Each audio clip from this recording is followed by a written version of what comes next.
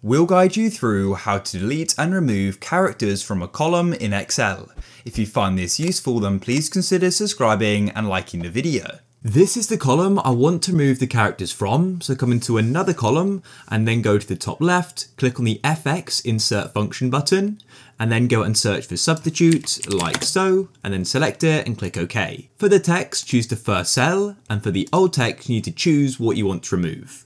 In this case, I want to remove -cc, type in whatever you want though. And then for the new text, I want there to be nothing. So therefore I'll put one quotation mark and another with nothing in between them so it's blank. Press OK and it's now removed.